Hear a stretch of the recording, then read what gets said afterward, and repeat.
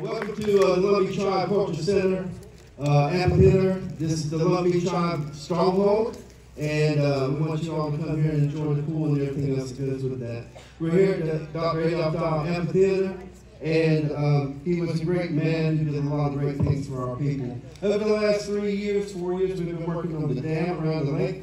It's 1.1 miles long. It's a $5 million project, and we're about to finish it, and hopefully we'll have it ready by the fall powwow, which has been moved to the fall. That's why I'm wearing my t-shirt tonight. That's the spring moon powwow, and it will be October 8th and 9th, and on October the 10th, that Sunday, we'll have the annual spot fry. Also, as you may know, we partnered with the Lost Colony this year for the first time in 83 years. American Indians are playing American Indian roles in Manio, North Carolina, and the Outer Banks. 8 of those 12 roles have been played by Lumbee. There's a great collaboration that's going on between Strike the Wind and the Lost Colony. Dr. Adolph Dial and some others hired this writer from Chapel Hill. His name was Randolph Umberger, and he wrote Strike the Wind. And he was the protege for Paul Green, who wrote The Lost Colony. So there's a lot of things that are going in between those two. But ever since I met this man over here, there's been nothing but constant collaborations. The Chancellor couldn't be here tonight and asked me to give you his regrets that he couldn't be here. But through the collaborations between the tribe and the university and Jonathan Drahos, now we have a partnership between the Lost Colony and Strike the Wind. And there will be many more efforts and workshops and things that's going to happen on that. The tribe has money in the budget this coming year for dramatic arts, visual arts, cultural arts, and all this is made possible through these collaborations. So we're very proud of that. And just this past week, the Lost Colony donated $3,000 to Strike the Wind for the cast and crew for the next coming week and this weekend.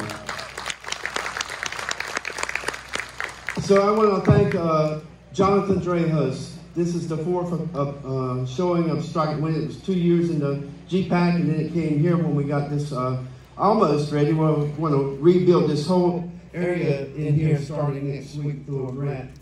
But when I met this man, he called me. I didn't know him from Adam when I first got in office. And he says, what did it take to get Strike the Wind going again? So it was a long process. We had to go and find the playwright who had passed away and get the script. That was a process, but it was ultimately done because the significant other of the scriptwriter believed in Jonathan and the team that we put before him. Dr. Moneta Maynard Lowry, as you know, our husband, within our owned the rights to the music and wrote the music. So we went through that whole process, got it done, but I'm telling you, we wouldn't be here tonight. We wouldn't be talking the things we're talking about when we're talking about dramatic arts. And not just dramatic arts, it takes dramatic arts to be able to put the story of Henry Berry Lowry and conscription and Fort Fisher and all the things that happened to our people back in the 1800s. It doesn't happen without the start of dramatic arts. And this man right here came to Pembroke, UNC Pembroke, came to the community, wanted to be involved, and made this happen. Without his vision and his heart for the people and the community, we wouldn't be here today. So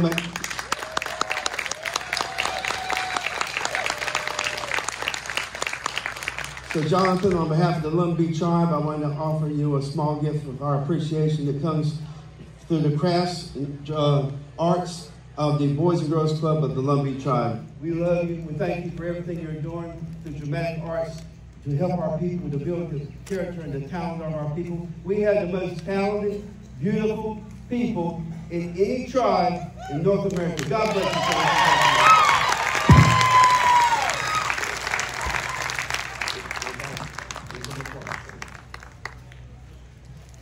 Well, now we got to do a play, and to have this honor from the chairman of the tribe and the support from the tribe has been a life-changing honor. So I thank you, Chairman. I can't thank you enough for all the things you've done over the last 5 years for this play and for this story. And thank God for all of you being here tonight to see.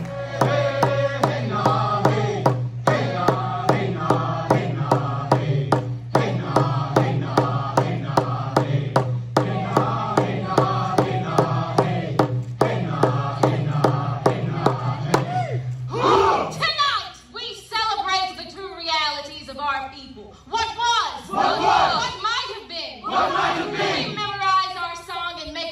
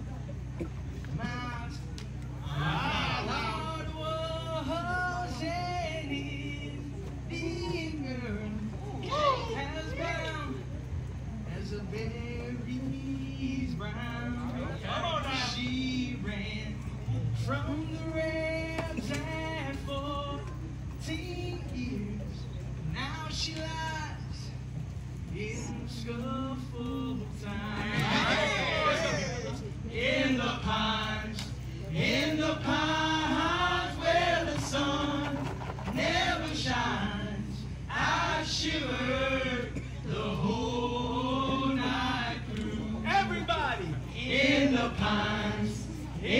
pines where the sun never shines, I shiver the whole night. We have both seen it before.